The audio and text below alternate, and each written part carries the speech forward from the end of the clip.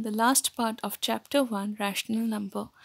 Here we are going to discuss about the methods of finding rational numbers or a large number of rational numbers between two given rational numbers. So let's start with the first method, that is finding a rational number, that is limited number of rational numbers in between two given rational numbers. In the first question, we have to find a rational number in between 7 by 10 and 10 by 17. So in the first method, what we do is we add the given rational numbers and then divide it by 2. So what we have done over here is we have written 1 by 2 into 7 by 10 plus 10 by 17.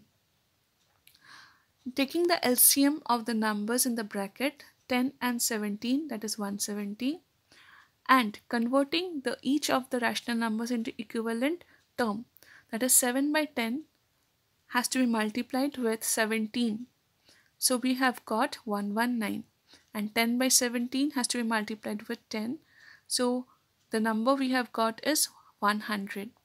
On adding this 2, we will get 219 upon 170. So in the next step, we have written 1 by 2 into 219 by 170. So multiplying 1 into 219 will get 219.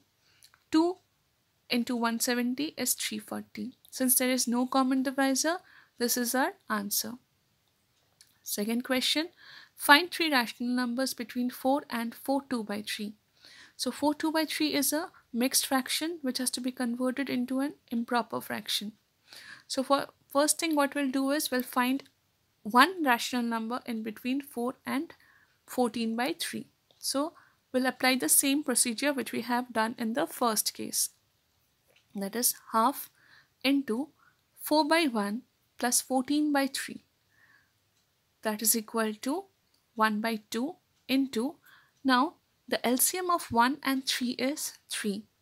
So to convert 4 by 1 into equivalent term, we have to multiply it with 3. So we have got 12, and 14 by 3 is already in equivalent term, so we'll write 14.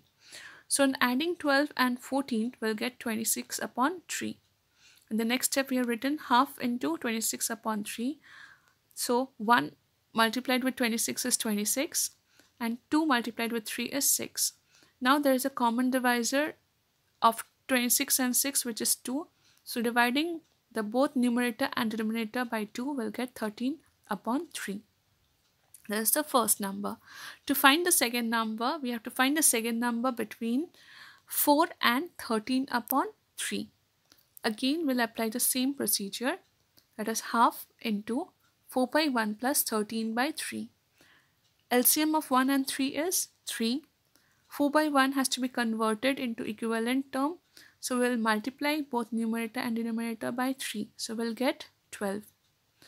13 by 3, it's already in equivalent term. So we'll add 13 to 12.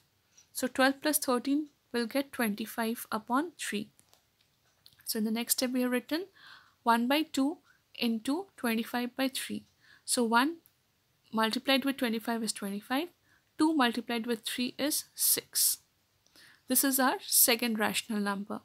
The third rational number will be in between 13 by 3 and 14 upon 3. Again, 1 by 2 into 13 by 3 plus 14 by 3. Here, both the denominators are same.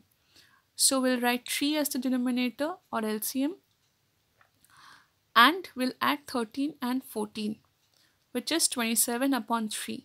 So in the next step, we have written 1 by 2 cross 27 upon 3. This will give us 27 upon 6 as the answer. Hence, the three rational numbers are 25 upon 6, 13 upon 3, and 27 upon 6. Moving on to the next method, that is finding a large number of rational numbers between two given rational number. Now, the previous cases we have found limited rational numbers in between two given rational numbers. In this case, if you are asked to find 10, 15 rational numbers. So this method will be easier. So in this case, what we are going to do is we have to find the LCM of the given rational numbers. In this question, minus 3 upon 4 and 5 by 6 are the two given rational numbers. So LCM of 4 and 6 is 12.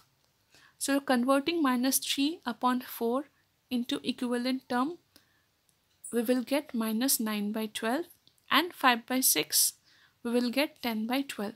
Now we can clearly see that from minus 9 to positive 10 there are many numbers. So you can write any 10 rational numbers as your answer. That is minus 8 by 12, minus 7 by 12, minus 6 by 12, minus 1 by 12, 0, 1 upon 1, 1 upon 12, 2 upon 12, till 9 upon 12. Second case, find 12 rational numbers between minus 1 and 2. Here there is no denominator given. So how will you find the LCM of the number? So what we'll do is we'll multiply this 10 to both numerator and denominator. Okay, we'll multiply 10 to both numerator and denominator. So minus 1 can be written as minus 10 by 10 and 2 can be written as 20 by 10. Now see, from minus 10 upon 10 to 20 upon 10, that is from minus 10 to 20, there are lots of fractions which you will get. So you can write any 12 rational numbers as your answer. I hope this exercise is clear to you. These are some of the practice questions. Please do practice at home so that the whole chapter is clear to you. This is the end of this chapter. Thank you.